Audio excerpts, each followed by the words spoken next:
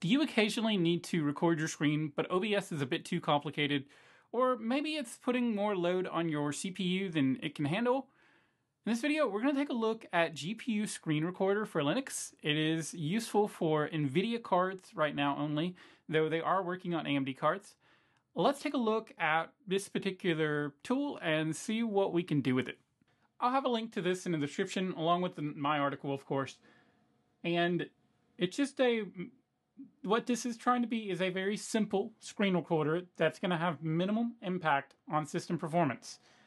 And it's going to be using the GPU only. The idea that this was based upon was Shadow Play for NVIDIA on Windows. And so if you were a fan of that software and you haven't really found a replacement on Linux, this is a good option for you. I actually found out about this relatively early on, but I wanted to give it some more time to mature and also just get more information out there about it. So one important note here is this only works on X11. So if you're a Wayland user at this point, this will not work for you.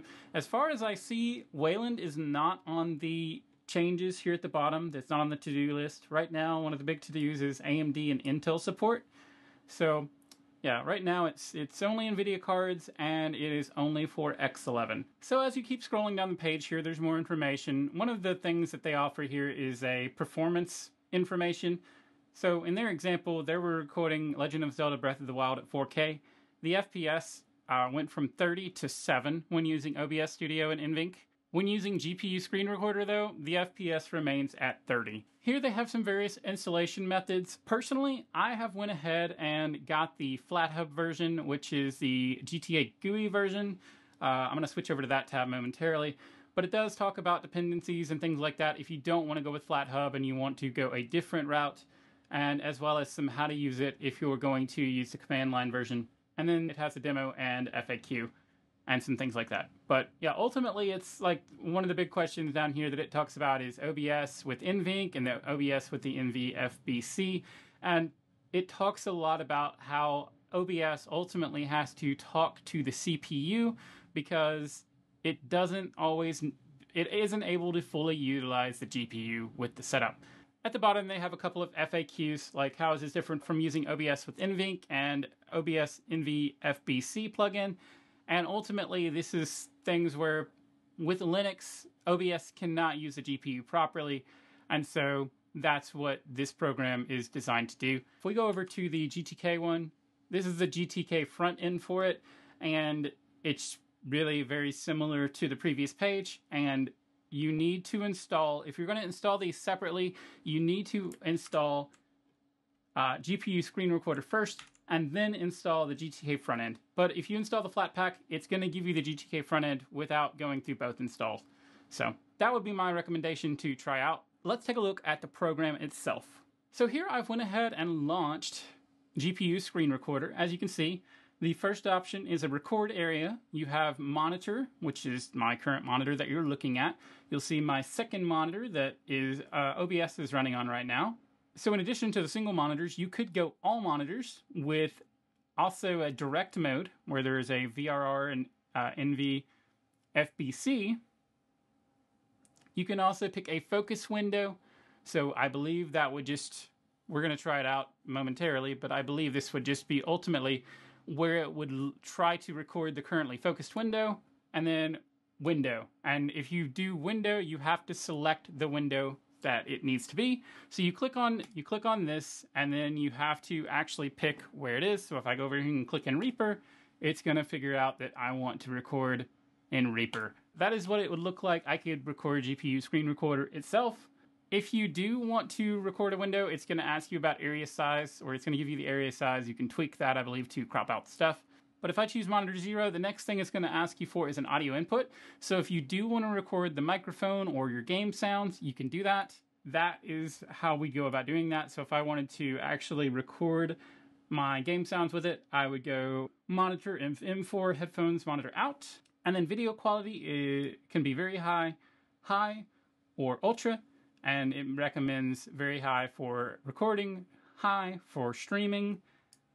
And then you also get to select your FPS. And then you can click stream. If you click stream, you get an option of YouTube, Twitch, and custom. And then you can enter a stream key. If you click record, it's going to ask you where you want to record the video and then what format you want it in. Note that MKV, if you crash, MKV actually will still work. MP4 and FLV, I believe, do not. And there is a note up at the top here to press Alt F1 to start and stop recording. And then last is replay.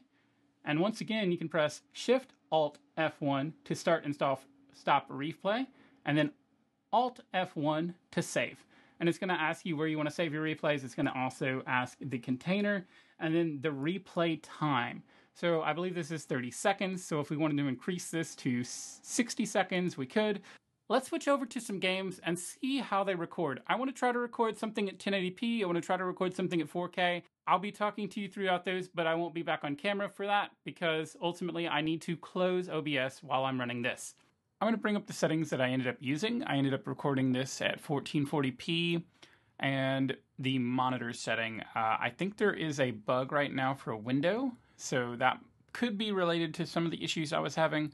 But when I tried to record Final Fantasy VII Remake here at 4K, I was getting like, I would measure the frames in frames per minute. Like it was that bad.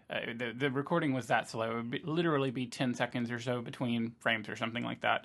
So I think what was going on is my GPU is just not able to handle playing the game at 4K and also recording the game at 4K. It's an NVIDIA 3060, so it's entirely possible. I'm actually a little surprised it played at 4K as well as it did. But anyway, after bumping the monitor resolution down to 1440p and the game resolution down to 1440p, I was able to record this. The game seemed to run pretty smoothly on my end, and then the recording seemed to do pretty well. Ultimately, I think this turned out pretty cool. This looks like this could be a really solid option for people that are wanting to just record their screen and don't need to include a webcam or don't need to, add something else in. You could even, go ahead and add your microphone. You can add multiple audio sources. A couple things that I think are missing. One of the biggest ones right now, to me, is the ability to change the shortcuts for recording, replay, etc. Because right now, for example, there's a setting called Focused Window. And what that does is it lets you record whatever window is focused when the recording starts. The problem is you can't click Start Recording because then you just record the window of the application itself. And obviously, that's probably not what you want for that. But Alt F1 in Plasma is the same key combination that brings up your start menu.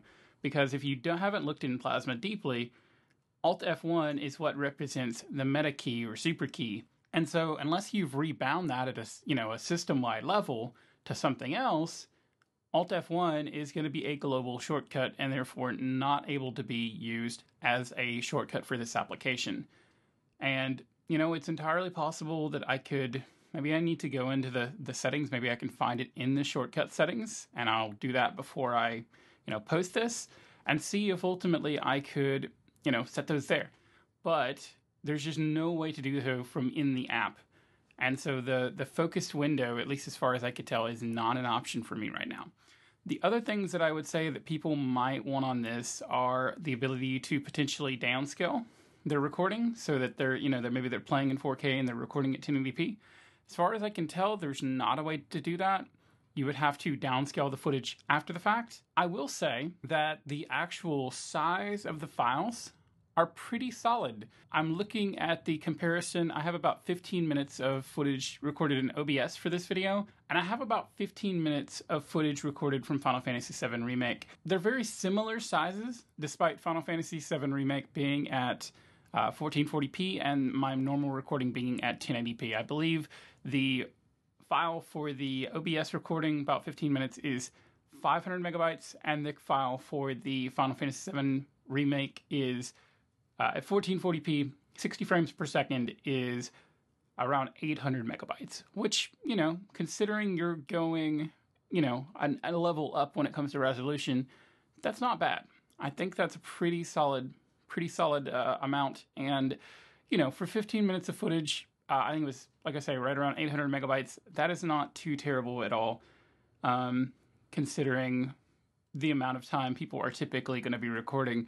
And you could always use flashback mode and record, you know, the past 5 minutes or something like that. I haven't tested it out with longer replay modes, so it's possible that that's something that's an issue. This took a little bit longer than I expected because I just had to try it so many times, and I had to, you know, I watched the Final Fantasy Remake opening cutscene like, I don't know, 5 or 6 times at least during the process of getting these settings to cooperate.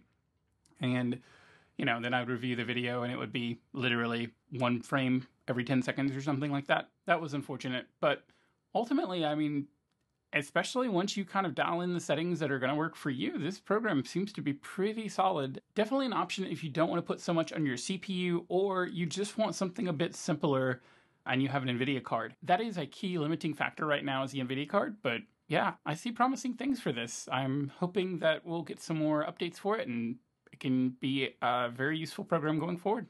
And that's it for GPU Screen Recorder. Hopefully this is something that can be useful to you as you try to record gameplay footage or something like that, or if you just want something simpler than OBS, because it can be a little intimidating when it's talking about all the scenes and stuff like that. I get it.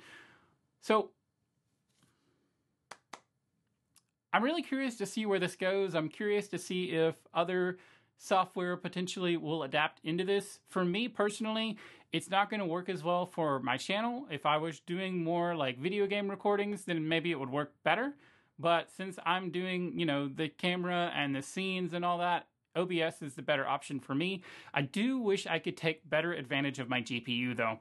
So fingers crossed that we'll actually get some better support on Linux with NVIDIA and AMD and Intel GPUs when it comes to OBS.